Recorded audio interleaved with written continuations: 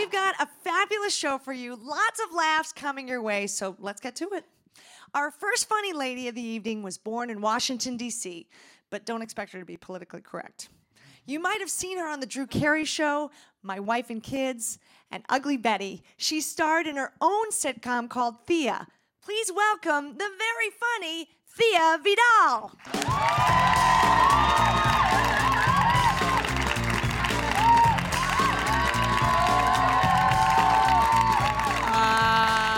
Shut up. Look at all these young women in here. There's some young girls in here. Oh my God. How old are you, girl? 27. You think your breasts gonna stay perky like that, don't you? They're not. One day you're gonna wake up, one gonna be over here, one gonna be over there. You're gonna lift one up and see a gummy bear. And you're gonna eat it and say, ain't God good? Oh my goodness, I just hate children. And no, really, I'm being honest with you. I can't stand children. And I feel personally that if you don't have children, you don't get to hate them. Because you got to have one to hate one. You know what I'm saying? And I'm really sick of people acting like you new parents getting on TV talking about, my child is my best friend. Your child is not your friend. Your child is your offspring, your progeny. Your child can be your friend when they pack their stuff and get the hell out your house. And you know, I can say this honestly because I'm a veteran parent. See, I'm a veteran. I've been in the trenches of parenthood. I know what to do. Children are stupid, especially teenagers.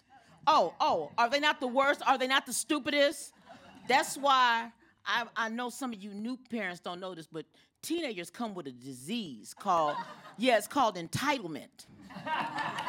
And they think they're entitled to stuff, and I have an inoculation that you can buy from me. It's a wooden spoon and some ads for a job. Get your ass a job. That's what you do. That's what you do. Get a job.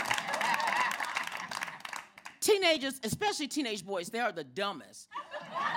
And you ever been around, they have, my son talking about, he don't see, his POV is, what's the big deal about me putting the peanut butter in the refrigerator?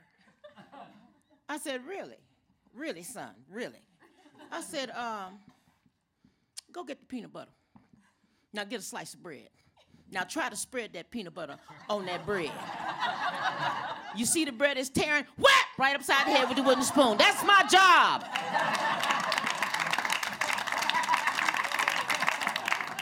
And I've been thinking about parenting a lot because, see, I feel like some of you new parents are missing babysitting opportunities. Like, for one, I know you don't know this, but you should need to watch the Discovery Channel. Because on the Discovery Channel, animals, once they're fed and they're full, they're not hungry anymore. They're not like humans. They don't keep eating. They're not gluttonous. So, say you need a babysitter, just drop your child off by the zoo. Yeah, drop your child off by the zoo. You'll be surprised how well behaved they are. And they learn how to run in a pack like wolves and stuff. And you know, leave your child with a Kodiak bear. Who don't like fresh fish? Who don't like fresh salmon? Who don't? Man, please, you go to the daycare center, there's always that one woman that's bragging about her child. Oh, my little Tiffany, you know what she did? That little girl, she just set all her colors. Yeah, well, this bitch can catch a fish with her mouth. Fresh fish. Can your bitch catch a fresh fish?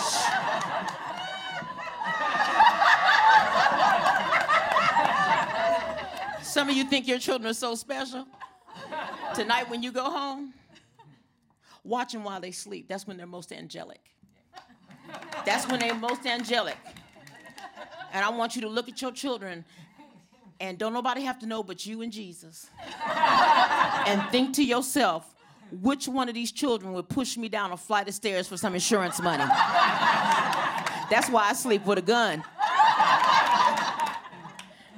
I do a lot of traveling to get away from my children. And, I went to Iraq. And I'm gonna tell you this. I didn't want to go, but my friend said she had chicken, so I said okay.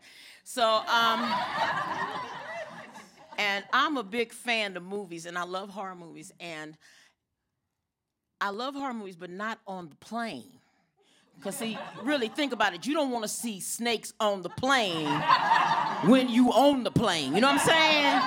You want to see snakes on the plane when you in your house where you can find a weapon or something where you can hide. You're on a plane, you just stuck out. You know what I'm saying? So I'm on the plane, right?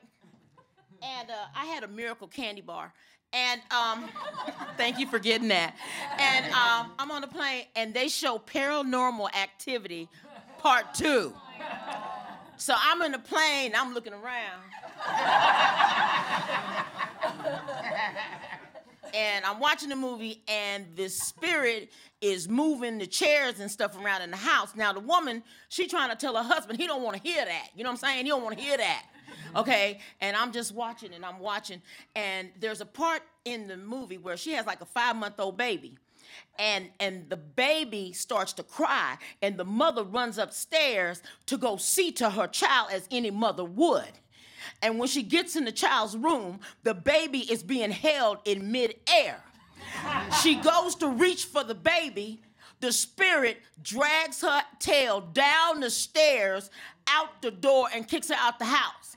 And I thought to myself, that could never happen to me.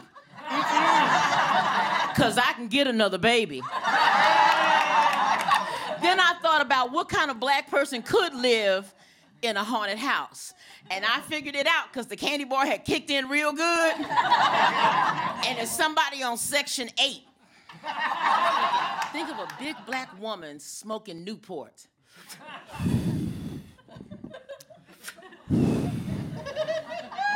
You gonna stop moving this furniture around, I know that. I put the furniture where I wanted the furniture to be. And when you pick the baby up, you change the baby. You ain't running nothing in here. You wanna haunt something, haunt one of these bills. Get that electric bill while you're haunting stuff, shoot. You gonna mess around and make me get Reverend Jenkins to pray you up out of here. Float that Hennessy over here.